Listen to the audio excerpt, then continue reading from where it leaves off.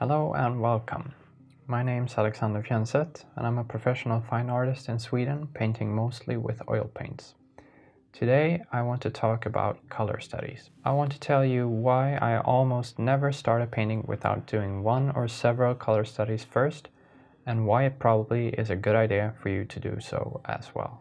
I work both from photos and from life. While the argument can certainly be made that painting a color study is a great idea no matter what your reference material is, I don't do color studies when I'm painting from life. I just jump straight into making a finished painting.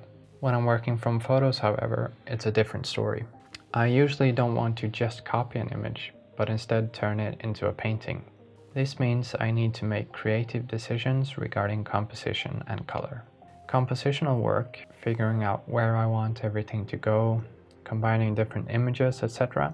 That's something I can do digitally in Photoshop, and the same goes for color. I can easily shift and experiment with color in Photoshop. Why then spend time painting a small color study instead of just jumping straight into your planned painting, if you already have everything planned out in digital form? Well, for me, it's because I want to figure out what that digital image will look like as a painting. There's a translation process which happens naturally when you paint. No two painters will paint the same painting, even if they're looking at the same scene or image. Since the painting deliberately will not look like an exact copy of the image, I want to figure certain things out before I start working on the full-size painting. I want to see if the palette of oil colors I have in mind for the painting will work, if I need to add or change colors, or if I see that maybe a color can be excluded from the palette. I will find that out by doing this small painting study and can easily make those adjustments. It's just so much more work adjusting and repainting a full-sized painting, and I've learned that the hard way. Another great thing about doing small studies is how they force me to simplify and focus on the whole of the image instead of drilling down and getting lost in detail.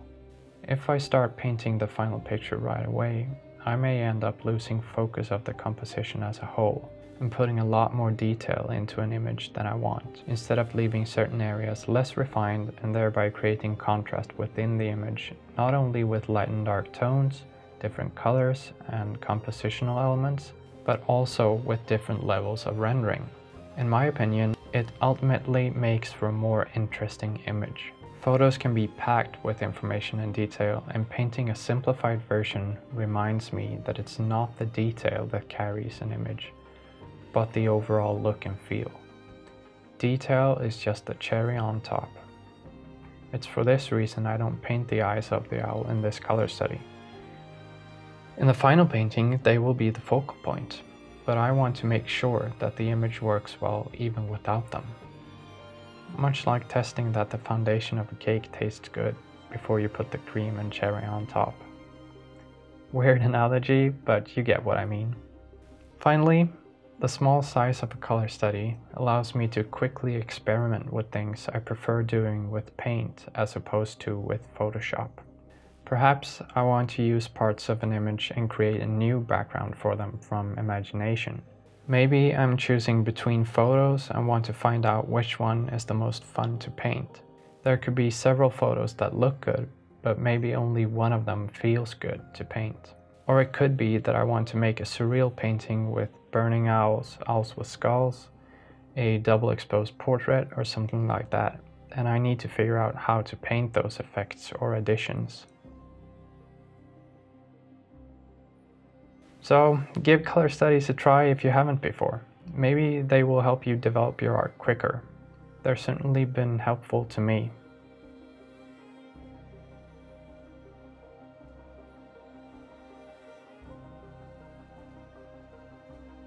I hope you enjoyed this time lapse. Make sure to click like and subscribe if you did. I post painting videos like this every week and would love to have you along for the ride.